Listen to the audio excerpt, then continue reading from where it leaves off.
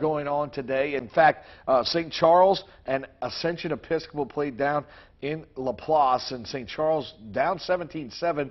They came back and won that contest, so St. Charles advances in the Division III Select playoffs. Now, in Crowley, in that same division, a wild ball game for Notre Dame as they hosted Lake Charles College Prep, a great high school game here.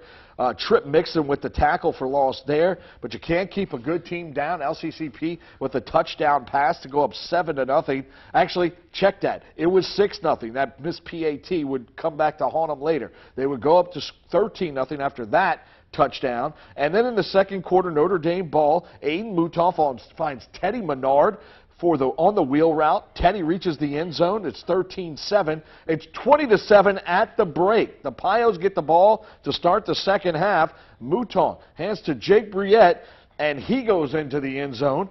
20-14, LCCP up. Pios go to Briette again. This time, it's into the end zone again. A 12-yard run for a score there, and that made it 20-20. The PAT was no good. So we go into overtime, and it's LCCP scoring 6 in OT. The Pios score 7 and win a thriller, 41-40. They will host Episcopal, who beat Loyola Prep 10-7 tonight. Episcopal won that game. There was a little confusion on that score. On to Division IV Select, where 3 Acadiana teams were battling on the gridiron. Undefeated Vermilion Catholic took on Cedar Creek. Also battling, Sacred Heart. They went to take on Ouachita Christian. Finally, Opelousas Catholic. They competed against Central Catholic. Now, News 10 Sports' Jonathan Bulott was in Abbeville as the #1 seeded Vermilion Catholic looked to make a run at the crown. Hey, Jonathan. Hey, Ski. It was a cold night of playoff football in Abbeville, but Vermilion Catholic's offense was hot. VC looking to keep their undefeated season alive against Cedar Creek. The Eagles dialing up a big play before half. Jonathan D'Artes, he's going to throw a dot to his tight end, Ashton Belair, for a touchdown and a great ball, a great catch by VC, just to put them up 14-0 going into the half. Let's go to the second half now. Cedar Creek looking to punt the ball away, snapped over the punter's head, and he'll be forced out of bounds. That would put Vermilion Catholic in great position for this 36-yard field goal. The Eagles take home the win, 31-7 the final. Number 3, Ouachita Christian taking on Sacred Heart. Hey, this game was great all around. Landon Graves, he's going to hand off to Zach White for the first touchdown of the night. OCS would get on the board first, 7-0. Sacred Heart, they're taking a turn for the worse on offense when the Eagles stealing the show. Sacred Heart loses the ball. OCS recovers the fumble, and they're going to get back on the field and do exactly the same thing. White, he's going to stiff-arm a defender, turn on the Jets, and he's going to find the end zone. Sacred Heart goes down 49-0, and OCS will advance to the quarterfinal round next week. Circling back, Jonathan D'Artes, he looked poised tonight, and he took advantage of every opportunity that the Cedar Creek defense gave him.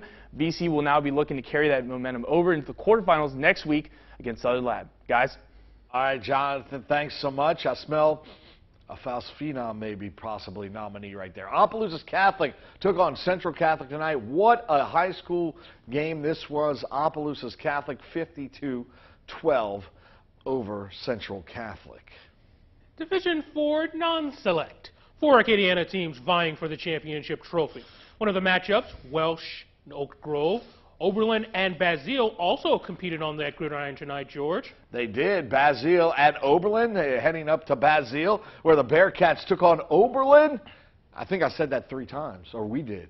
Ski, you ready? Oh. So who's playing? It's Basile hosting Oberlin. To the second quarter, Bearcats, Ashton DeVille takes the run just short of the end zone, able to secure the touchdown on the next play. The Tigers not going down without a fight. Colby McMahon passes the ball to Derek DeVille. It would not be enough, though. Check the score as we light it up for you. It looks like Basile takes care of business, 19-6, your final in that one. Basile, good little ball club there. Definitely that of the games that we talked about Notre Dame, that was a game. barn burner, back and forth. LCCP reminds me a lot of LCA. They have a lot of athletes. They can throw it around the yard.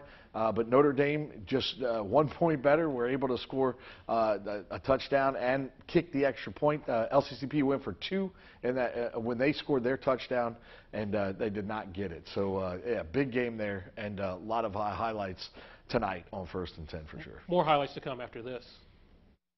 You're watching 1st and 10.